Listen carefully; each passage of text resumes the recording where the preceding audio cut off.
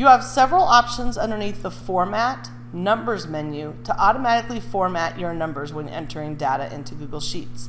So for example, if I click on this cell where I put a time of 12:15, I can click on the drop down arrow and I can choose time right here. It's going to automatically think the seconds were 0 and put it as PM. I can choose additional options. If I click on the drop down arrow again, come down to the very bottom where it says more formats and then choose more date and time formats. In here you'll see that you have a list of all different options that you can use. Right now you can see I have chosen the one that has hour, minute, second, and AM, PM. Let's say that I'm like, oh, I really don't need the seconds. I can click on these little arrows next to second and I can choose the option to delete. Notice I also have the option to remove the leading 0 or to keep the 0 there.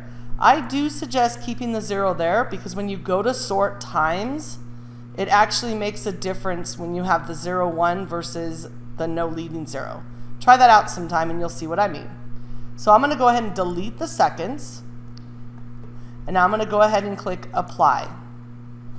Now let's look at the date option. So again, I'll come this time to the Format menu. Notice it's the same thing we see, number, and I'm going to come down and I'm going to choose more formats and choose more date and time formats.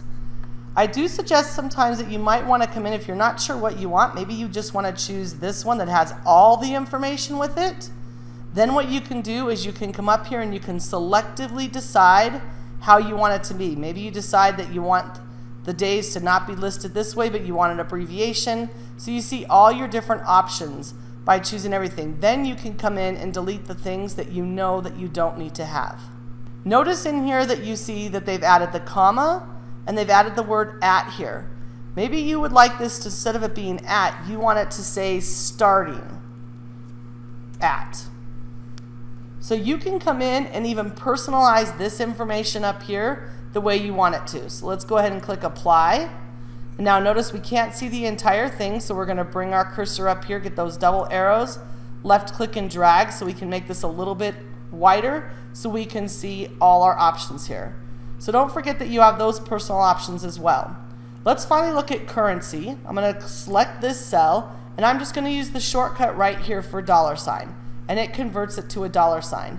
Now if I come underneath it and let's say I type in $5.50, notice it did not put the $sign in front here. And that's because I only formatted this cell.